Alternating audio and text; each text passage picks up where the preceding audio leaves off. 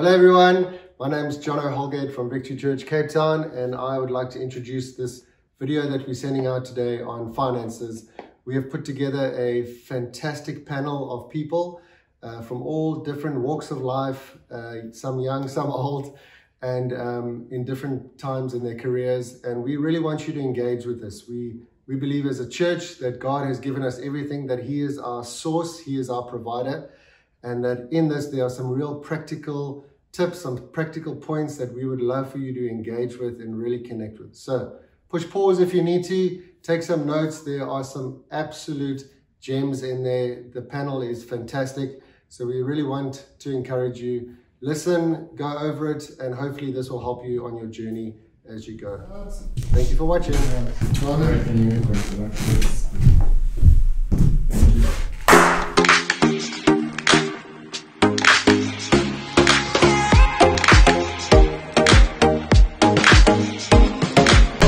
I'd like to welcome you this day with us. We've got a panel of three friends who are going to be discussing affairs of finances and God's kingdom with us here today. What do you think are the things that people worry about more than anything else? It's quite easy. If you go and do a search, you'll find the following.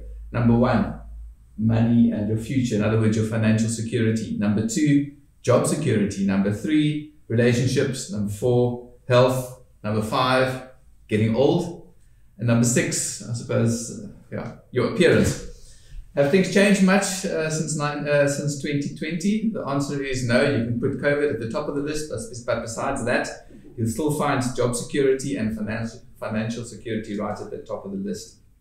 At any given point, somewhere between a third and a half of all people are worried about their financial future. The interesting thing is wealthy people and poorer people worry about it in about an equal measure. So our financial situation is top of mind for most people, and it is central to the actions of a particular family that we read about in the Bible, and I'll share with you. So let's turn to the well-known account recorded in the book of Ruth in the Old Testament. It's an interesting bit of history where two poor ladies cross paths with a wealthy man. The story of Ruth opens with the author describing the situation of this particular family. Elimelech and his wife Naomi and their two sons leave Bethlehem and move to the region of Moab because of a famine. They are in search of food. They are so desperate. They've sold their land and they've sold everything they owned. There's nothing left, so they leave the land of their ancestors in search of relief from their hopeless situation. Let's just pause there for a moment. Does it sound familiar when you look at the situation around us in South Africa? People coming to South Africa from neighboring lands, absolutely desperate. People coming from rural areas into the cities looking for opportunities. Going back to Ruth and her family, things are about to take a turn for the worse for Naomi. While in Moab, the husband dies. Both her sons married women from Moab, and both her sons die at a young age as well. So this leaves Naomi and her two daughters-in-law, Ruth and Orpah. All three women are widows. Naomi is in a foreign country and there's no support for them. Then Naomi hears that the famine in Bethlehem has ended, so she decides to go back. She goes back to Bethlehem. Her one daughter-in-law, Ruth, decides and insists on going back to Bethlehem with her. They get to Bethlehem at the beginning of the barley harvest. So let's just pick up the story, and I'll read from Ruth 2, verse 1. It says, "There was a relative of Naomi's family, a man of great wealth, of the family of Elimelech. His name was Boaz. So Ruth, the Moabitess, said to Naomi, 'Please let me go to the field and glean heads of grain after him, in whose sight I may find favor.' And Naomi says, 'Go, my daughter.' So Ruth went to glean heads of grain." Have you ever wondered what it means to glean, what gleaning is and how it works? How do you go onto someone else's land and actually gather part of the harvest? So let me explain. Gleaning is a custom of following behind the harvesters, so that what remains on the field behind the harvesters might be collected by the poor, for those who have little means of supporting themselves. So the disenfranchised people in those days were often the widows and the elderly who would have no other way to survive. This practice of allowing gleaning was in fact a law of God. We read in Leviticus 23 verse 22 where it says, "And when you reap the harvest of your land, You shall not reap your field right up to its edge, nor shall you gather the gleanings after your harvest. You shall leave them for the poor and the sojourner. I am the Lord your God. Okay, so we continue in Luke 2 verse 3 where it says, Then she left and went and gleaned in the field after the reapers, and she happened to come to the part of the field belonging to Boaz, who was of the family of Elimelech. Now behold, Boaz came from Bethlehem and said to the reapers, The Lord be with you. And they answered, The Lord bless you. Then Boaz said to his servant who was in charge of the reapers, Whose young woman is this? So the servant who was in charge of the reapers answered and said, It is the young woman from Moab who came back with Naomi from the country of Moab. And she said, Please let me glean and gather of the reapers amongst the sheaves. So she came and has continued from the morning until now, though she rested a little in the house. Then Boaz said to Ruth, You will listen, my daughter, will you not? Do not go and glean in another field, nor go from here, but stay close to my young women. Let your eyes be on the field which they reap, and go after them. Have I not commanded the young men not to touch you? And when you are thirsty, go to the vessels and drink from what the young men have drawn. So we have an interesting little episode of a wealthy landowner giving a poor foreigner widow an opportunity to get food for her family and the extended protection over her. We're going to come back to Boaz, Ruth and Naomi in a little while, but I'm going to give an opportunity for our panel to introduce themselves to us before we discuss some interesting topical questions around money and finances. So let's start off in a minute or less. Each of you, can you tell us who you are, what you do for a living, and what your typical work week looks like? You can start here on my left. Okay, so my name is George Smith. I am a resident of Fish Hoek. I've been here for about 20 odd years, and I am a co-founder of two companies. One is more software related, and the other one is hardware in the automation field. We have a footprint around the country in terms of the equipment that we put in and the software that we've deployed into companies. Happily married with one daughter. George, what does your typical work week look like? So I'm an engineer by training, and so a lot of the work is around the type of equipment that we put into businesses, as well as some of the software. But a large part of it, and it wasn't really training that I had in, was really around sales. And so I've had to develop quite a bit of a sales acumen and skills.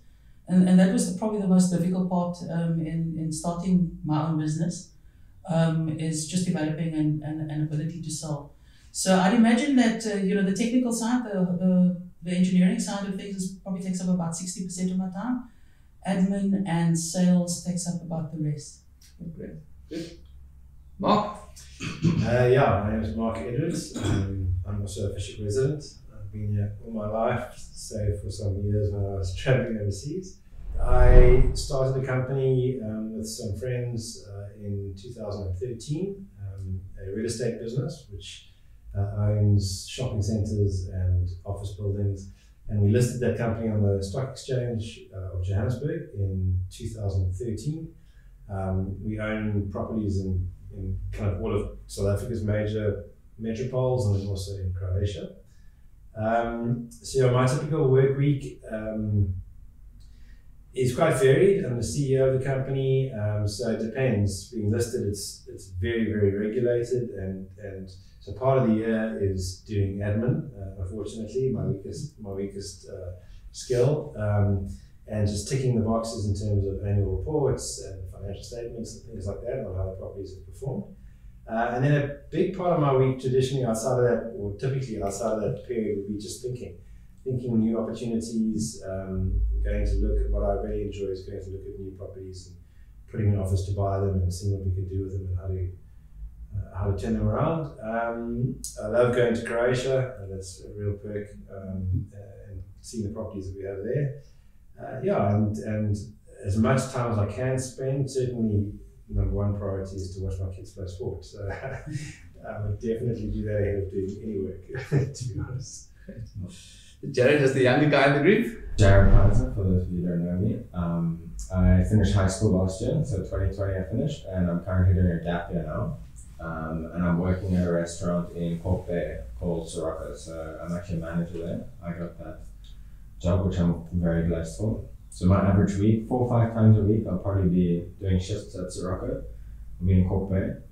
And then I also tutor primary school kids as well. So in my extra time, I'll go down next to Port Crayton and I'll do some tutoring there. Great. All right, so let's jump into the financial questions. Do you have or have you ever had a financial goal?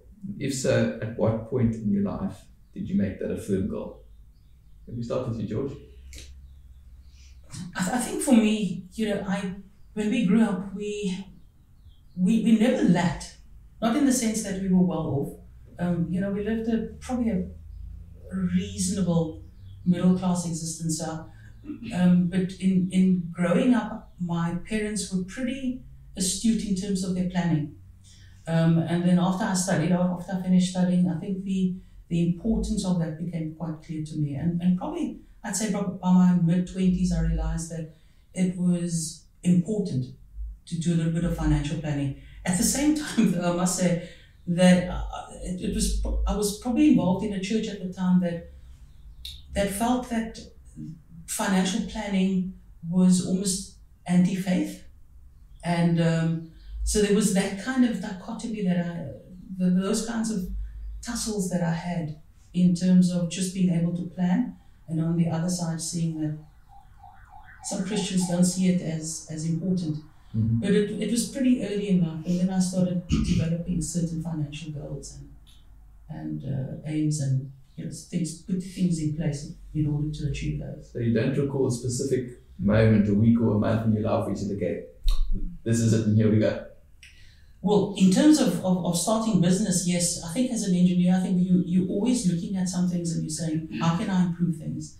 And I didn't come from an entrepreneurial background, but I think it was important that I developed these aspects as I was going through the companies that I was working for at the time. But there wasn't an inflection point. There wasn't a point where I said, okay, this is it. This. I need to prioritize this above everything. Maybe more of a journey then. It was more of a journey for me. Yeah.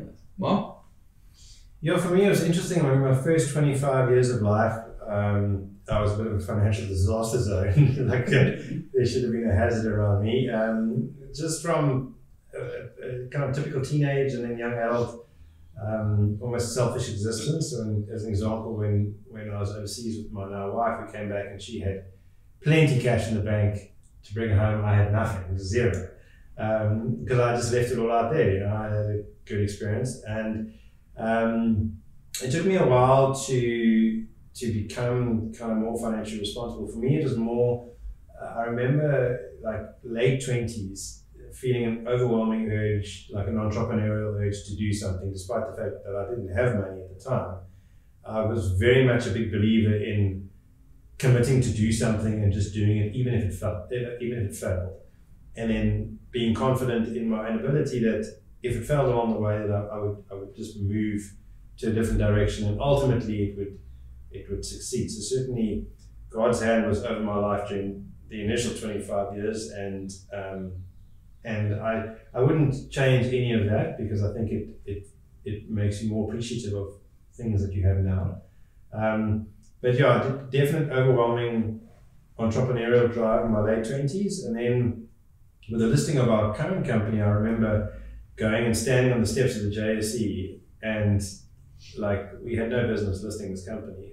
And the year before we were doing it, I was visualizing myself, when you list a business, you get to blow this very famous kudu horn at the opening of trade when you list your company. And I would go to the JSE whenever I was in Joburg and stand on the steps and visualize myself blowing that horn.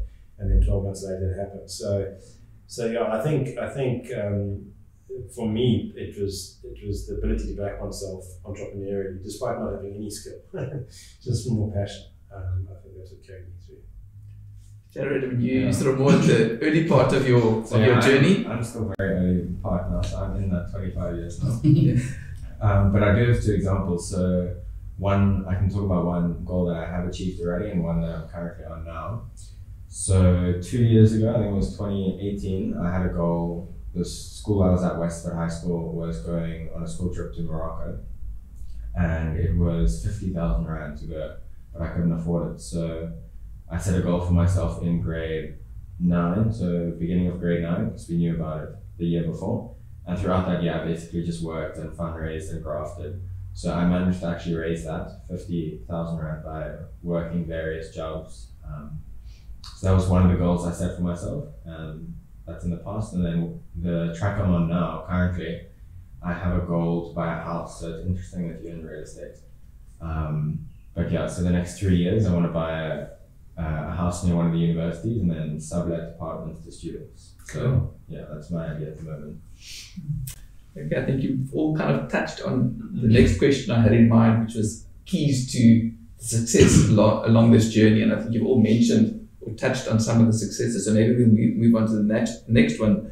What distractions or obstacles have you encountered in the management of your personal finances or in achieving your financial goals? Have you found anything that's kind of thrown a bit of a wobbly or a spanner in the works for you, or maybe a distraction? George, any thoughts on that?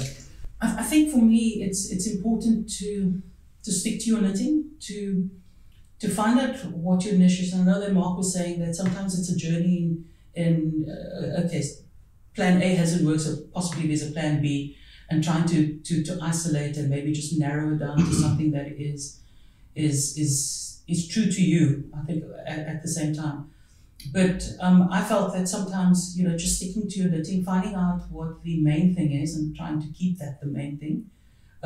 So a lot of times there are things that come along and I worked for someone who was very faddish in the things that we pursued.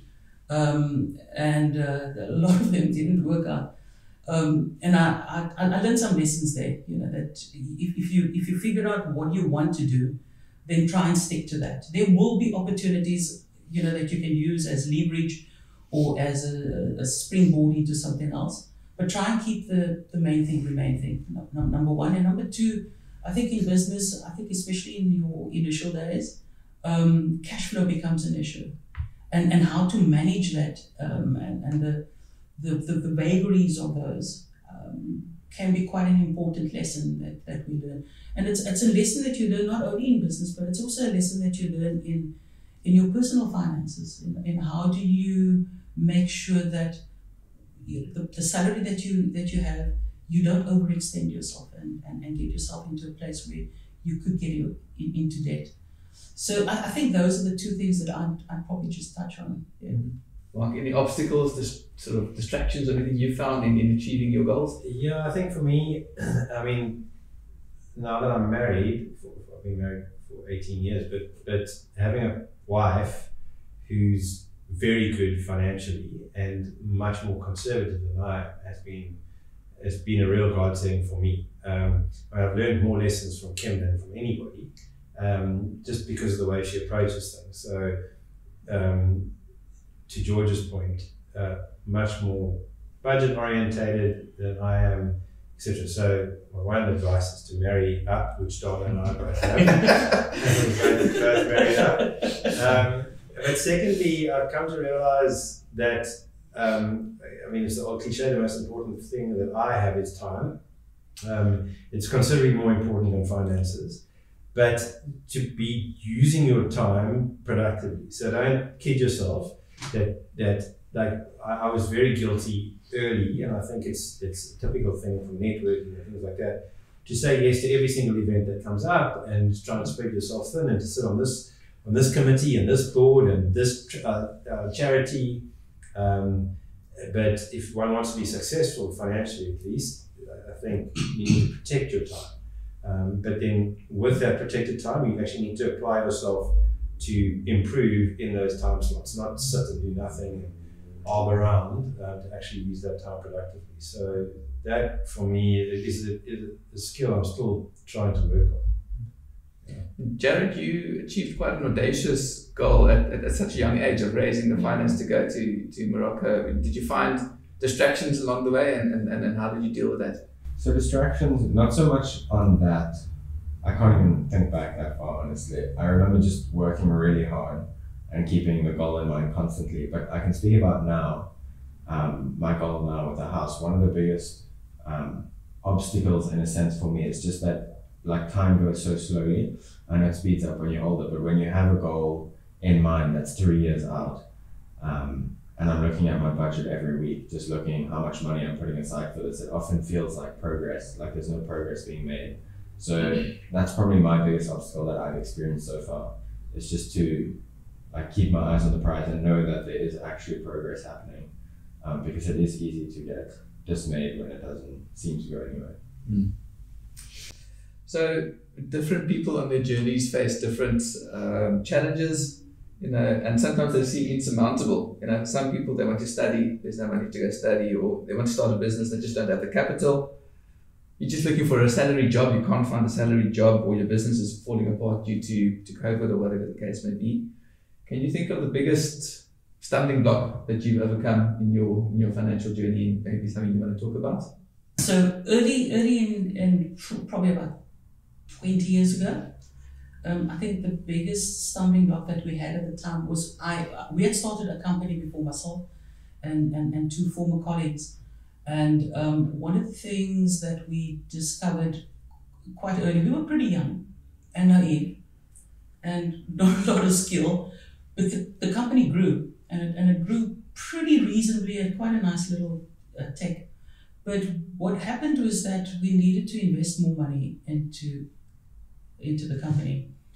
And the other two partners were not too keen on it. I felt we needed to. And eventually we sold the company because we weren't going to be able to fund it from the three of us. There wasn't agreement amongst the partners. And so we sold the company. And I regret selling. 20 years later, I regret selling that company. And eventually, I joined this other company as a director, and I was there for a number of years. But I always wanted to go back there. And I think sometimes the lesson that I think I want to is that sometimes the partners that you choose, just make sure that, and it's very difficult, I suppose it's like that in life, you're making sure that you choose the correct friends to help you on your journey, that they are friends that are there to encourage rather than to pull you down. And so sometimes you just need to make sure that the people that you go on this journey with are the correct people, and however you define correct, just try and work out what do you want out of it and who are the correct people that you want along on this journey with you. I think that links very well to the point you made, Mark, about sort of you've married the right women in your life, but other people in your life who help you in terms of just cultivating the right habits. Yeah. Obviously financial is what we're talking about, but cultivating good habits around your life generally is very important. Mark, obstacles that you've come across is something you can think of, and how you dealt with that in the lessons. Yeah, I suppose the most, there are plenty of obstacles along the way, but probably the biggest obstacle that everyone can identify with is obviously COVID, and how we had to manage the business during COVID with property being obviously dramatically affected, tenants couldn't afford their rentals, etc., and how and how the real estate industry, which is quite large, really pulled together, and we were having WhatsApp groups going with all the CEOs of the listed companies, and it really humanized the problems that everybody was facing. So I think having the right team around you, personally and from a business perspective, for me at least, was very, very valuable at that point in time. I think one of the lessons I've learned that in a crisis, you need to make sure that you are not the cork in the bottle. And often our egos are like, we can do everything ourselves, and I'll use a stupid example. There's a legal dispute, and Donna and I are partners, and I'm not going to contribute to that argument. Donna's a lawyer, he'll sort it out. But it takes a lot for actually people in business to realize that. It took me, I'm still learning that lesson to this day, is to stand out, is to actually get out of your own way. And so for me, certainly the biggest obstacle has been, the bump in the road has been COVID, but But what's pulled everybody through that has been human partnerships. It's been nothing around financial, it's been nothing around, certainly how strong your balance sheet is and all that is important, but that's driven by humans. And I've got quite a simple philosophy in business. I don't want to be involved with anyone that I don't want to have a bribe with. And I'm quite selective about who can for a bribe. And that's, I think you're definitely going to make some bad calls along the way, and maybe someone will do something dodgy to you, but if that's a general approach that you can follow, that's stood me so far. Great. Jared, any lessons from overcoming obstacles you faced? So I don't have a lot to say here. I still quite new on my journey, so I haven't experienced any massive obstacles yet. But a small one that I dealt with a few months ago was just I started earning, because I got out of school last year, or the beginning of this year. I've entered the workforce now, so I started earning money, and the small challenge that I needed to know is what to do, like where to put my savings and things like that. So I needed to look into investments and learn all the lingo and all that stuff. So that's still a journey I'm on now, but that's probably the obstacle that I'm getting through now. Is there any advice or insight that you wish you'd known sooner? On that point, actually, it's a lot of investing, from what I understand now, is like there's a lot of complex investing, but then there's so much of it that's really basic. So like unit trust and things, I didn't realize how basic a lot of it is and how easy it actually is to get involved in that. And I wish, like at the beginning of the year in January, I wish I just took the time, maybe a day or two, to literally just read through, watch a YouTube video or anything, just to see how simple it is and how easy it is to get started, and how literally in like a weekend you could set up a savings plan and everything like that. So it's not awesome. Mark, same question to you. Any insights you wish you'd had gained, or advice someone had given you sooner or earlier? Yeah, that's a good question. I mean, I think just to back yourself, it would have been to back myself earlier. I mean, as I mentioned, like late 20s, I was quite entrepreneurial, but I look back now and I see like all those opportunities I could have capitalized on at the time. And perhaps I just wasn't confident enough, or maybe it wasn't the right time. But I wouldn't have minded putting myself out there a bit earlier. And you're not going to encounter problems if you stay hidden away. So you've got to actually kind of rip the plaster off, and back yourself with partners that you trust. So don't worry, the problems are coming. You'll experience it. But I do agree with what you're saying, is that often, especially finance, it seems so intimidating to people because the jargon is difficult to get used to. But my brother-in-law was a captain on the large container ships, and I went to go visit him, and I was like, it's like overwhelming. How do you even drive this thing? But if I sat there with him for 2 months in his world every day, I'm not reducing it. You probably know how to move the ship. You'd probably still crash it. But similarly with finance, if he came into my world for the first 2 days, he wouldn't know what's going on. But after 2 months, he would understand the lingo, then he would be able to do it. So for me, what you're saying is very important. My advice to you is to read about that stuff, keep reading about it, and the tools available today are like, you can become anything you want to be, like just through YouTube. It's incredible. Doesn't have to be complex. It doesn't have to be intimidating. Not at all. They call things, in finance terms, you talk about yields and cap rates and interest and amortization, and these are terribly concerning terms. But when you actually read what they are, it becomes quite simple. So yeah, I think that's the long answer. Donna, I think if I look back at my high school education and I think education now, from what I understand, is I think the big change has been that entrepreneurial ventures, it's not that they were frowned upon, but it certainly wasn't something that was encouraged or that was spoken about. And I think, if I were to give advice to an 18-year-old me, or maybe a 15-year-old me, is to be inquisitive around those areas, to look at the world out there as an opportunity for something to be made. And whether you're going to formal employment initially, always be open to the fact that at some stage you may start a side hustle. Something that is just going to tick along in the background, and it's not going to take all your time, but eventually it may consume a little bit more of your time. And to be inquisitive around that. And I didn't have that. It took me to my late 20s, I think it was, before I started asking the questions that I think my education said, and that is, I think we can do this better. And if we can't do it better with the vehicle that I've got at the moment, maybe I need to look at another vehicle, and maybe that vehicle needs to be piloted, if I want to use that analogy, by myself. And look at that, and start considering it. And I think all of us have been in situations where we're looking at something and we're thinking, I think it can be done better, and I think I can do it better.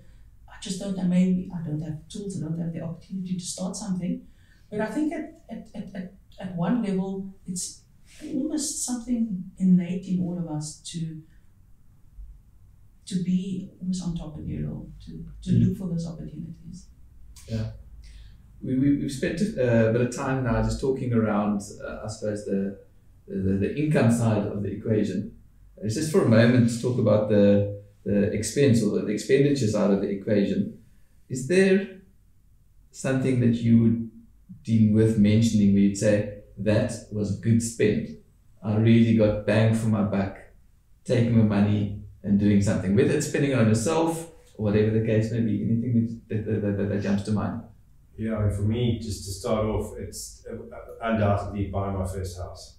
As I hear you talking about saving for your first house, and I credit my wife again here, is that she realized, and then I followed her lead, and then realized that you've got to jump in.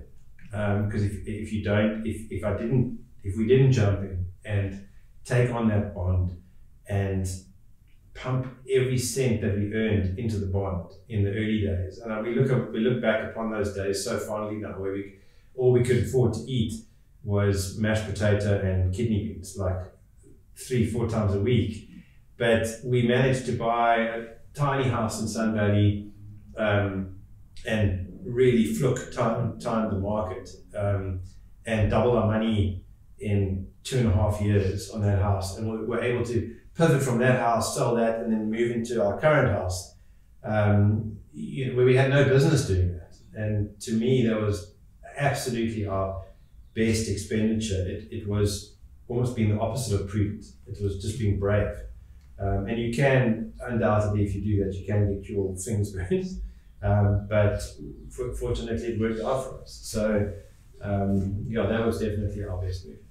I have to agree with Mark.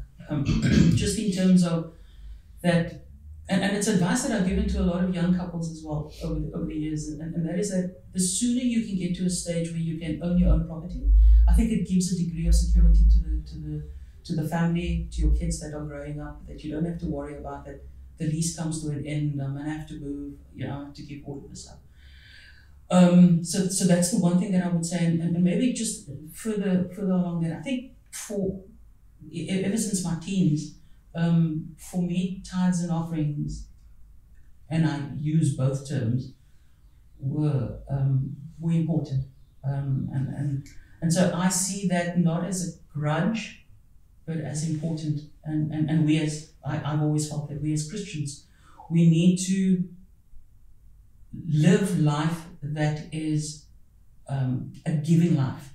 That it's not a life that necessarily says I will hoard for a rainy day. It's about making sure that we live life and we look for opportunities where we can be a blessing. And I feel that tithes and offerings is an area that I think we can be a blessing in. So I've always seen that as a necessary part of my makeup. And I'm not going to be religious about it. I'm not going to say, well, it's worked for me, therefore it needs to work for you, so just do it. I'm not going to say that. I'm just going to say that for me it was important. Any thoughts on that, Jared? So mine's a bit smaller. I'm showing my few years. I'm going to agree that it would be my first house. But so far, I actually went on another school trip to the Orange River, which I paid for myself as well. So it wasn't as big as that Morocco trip.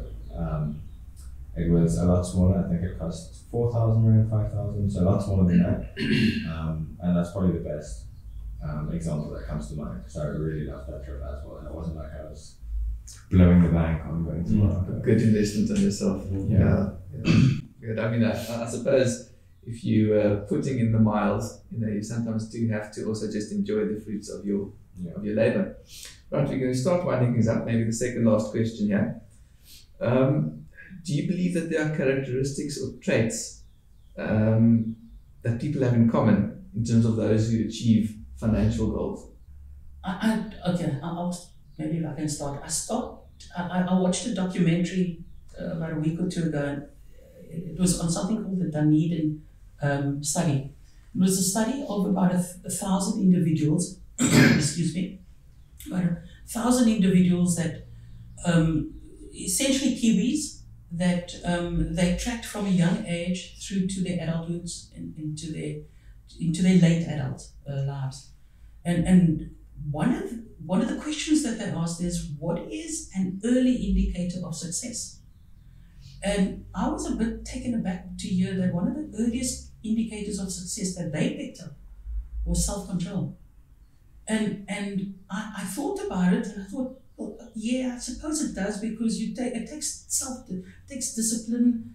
It takes making sure that if you set your mind to something, that everything else becomes a distraction because you focused on this one thing. And so I'd imagine, I think I could agree with that. But for me, to expand it a little bit further, it's to have a goal, to have a vision, to make sure that you have certain timelines and certain milestones along that path to achieve the vision, and to be disciplined and have self-control in achieving it.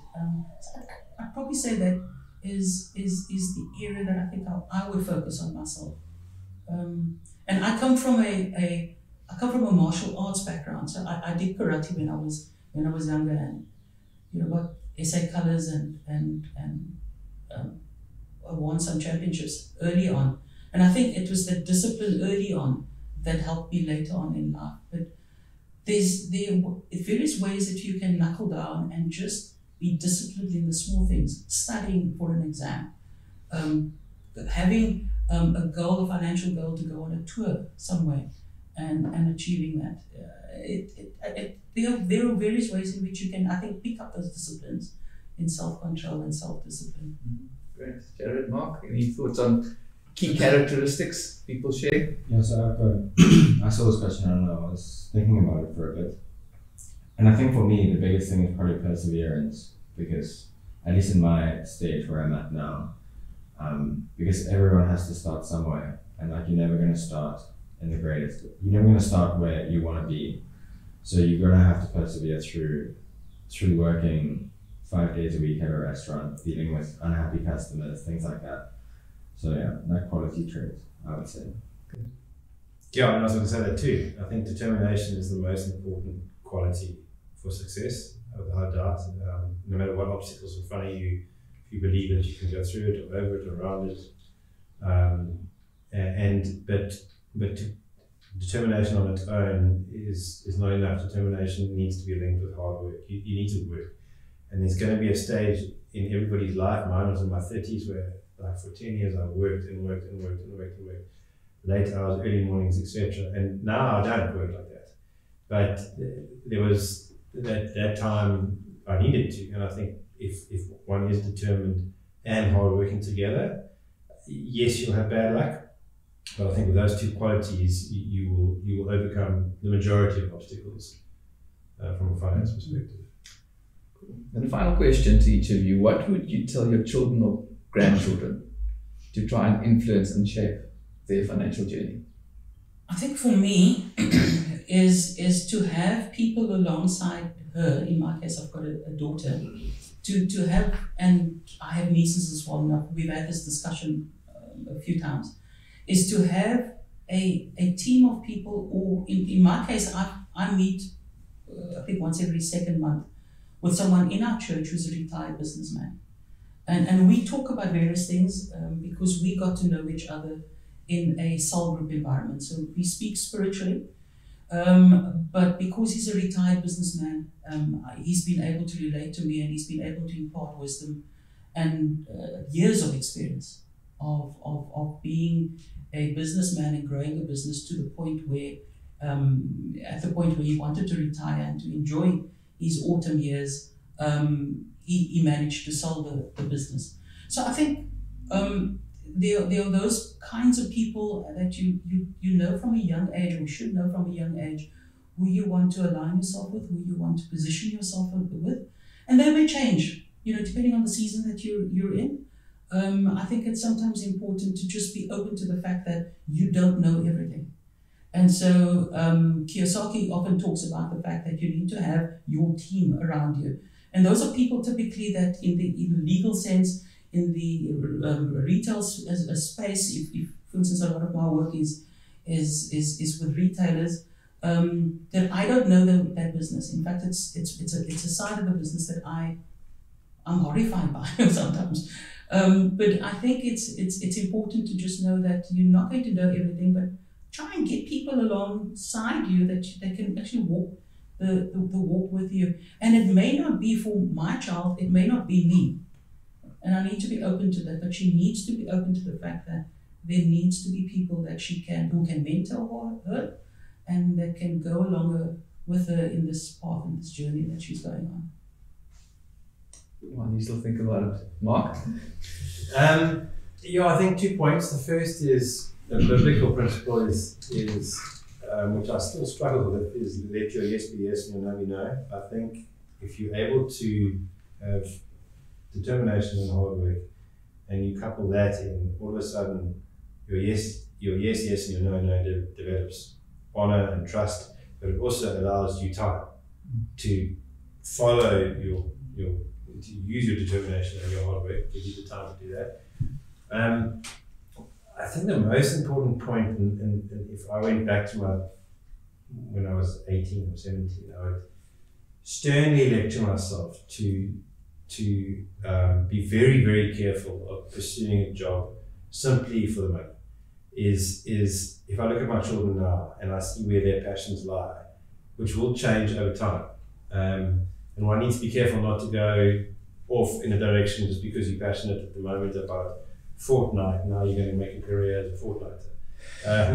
But is really to encourage people to follow their passion, because there's money then becomes an ancillary byproduct of something that you really, really enjoy. And for me, that I think that would be a dream environment for a person to be in. We only live one life, is to be skipping to work every morning. My dad was a teacher for however many years, and he said, I think he taught for 45 years. For 43 of those years, he loved every day of his job. I can't say that about my job, if I'm honest. There's certain bits of it that I absolutely love, but for 2 years he didn't enjoy it. But I think that's very admirable, and it almost takes the emphasis away from money, and money becomes a byproduct that you'll simply generate. So I'm going to change the question a little bit. I was thinking more giving advice to people my age as well, if that's fine. So I think the best advice I could give is just to get advice from as many people as possible. So that's something I've done. I've spoken to, because everyone has different experience and expertise, and when you get a little bit from a lot of people, you can pick and choose what you want, and you get a broader sense of where you want to go and how to get there. So I think that for me is the most important thing, how I've gotten where I am and where I want to go as well. So great. All right, so lots of nuggets there. I'm going to circle back to Ruth and Boaz and Naomi.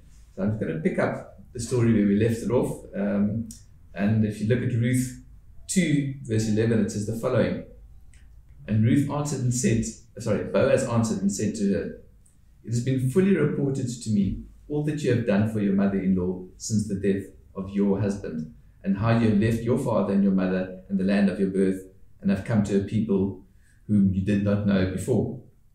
The Lord repay your work, and a full reward be given to you by the Lord God of Israel, under whose wings you have come for refuge. Now Boaz said to her at mealtime, come here and eat of the bread, and dip your piece of bread in the vinegar. So she sat beside the reapers, and he passed parched grain to her, and she ate and was satisfied and kept some back. And when she rose up to glean, Boaz commanded his young men, saying, let her glean even amongst the sheaves, and do not reproach her. Also let grain from the bundles fall purposely for her, leave it that she may glean, and do not rebuke her. So she gleaned in the field until evening, and beat up what she had gleaned, and it was about an ephah of barley. So I looked it up. An ephah is about, some sources say 22 liters of dry volume, some sources say 35 liters, but if you can picture it, she's taken about 5 buckets full of, domestic bucket full of dry goods back home after a day's work. And then the next day, Boaz gave her another 6 ephahs of barley, at least 150 liters, to take home to Naomi. So you may know how the story develops from there. Boaz takes Naomi as his wife eventually. And when she falls pregnant, we read in Ruth 4 verse 14 where it says, then the women said to Naomi, who's now going to be a grandmother, blessed be the Lord, who has not left you this day without a close relative, and may his name be famous in Israel. So Boaz and Naomi called their son Obed, and Obed was the father of Jesse, and Jesse, of course, was the father of David, who became the king of Israel. And as we know, Jesus was born from the lineage of Jesse and from David.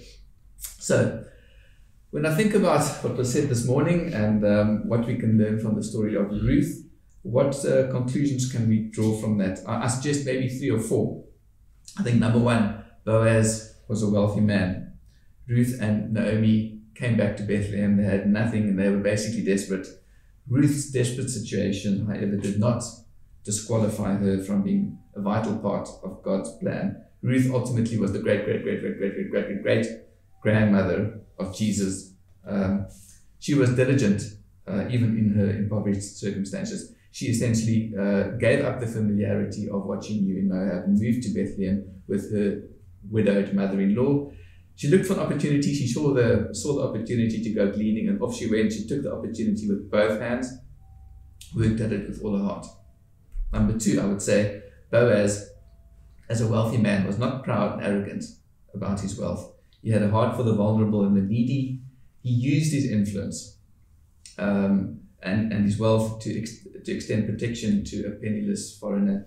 He used his wealth for good, treating people much in the way that I think Jesus taught us to treat people when where his words are recorded in the New Testament. Then as a third point, Boaz was obedient to God, and he honored God's laws. By allowing the gleaning on his fields, Boaz showed that he understood God's commandment to use our money and our resources in a manner that brings honor to his name. In fact, he even went beyond just the simple principle of gleaning, and he instructed his young men to drop some of the produce to make it easier for Ruth to gather it.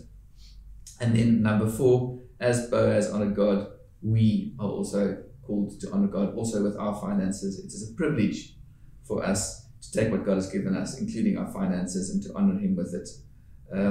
So if you're not already doing so, I would encourage you to start thinking about the principle of tithing. The Bible teaches us about taking 1/10 of our increase and bringing it to the storehouse. It is the heart of this particular church to give away to the needy and to our missionaries and to our community projects as much as is available. So you can approach any of the people in the church, Jono, the financial committee, and I'm sure you'll be encouraged to see the heart of the elders of this church in terms of the decisions they are making and how the money that is received is being distributed. And of course, the most tangible way in which we as individuals can demonstrate to ourselves that money does not have a hold over us is to give it away. And what better way than to give it for God's purposes. So just to recap the 4 points. Number 1, your circumstances do not disqualify you from being used for God's purposes. Number 2, Boaz used his finances for good. Number 3, Boaz honored God in his finances and his wealth. And number 4, we likewise are called to honor God with our finances. So I'd like to thank our panel. I think there's some really good nuggets, some really useful practical tips, and I hope you've enjoyed listening to this session with us. Thank you very much.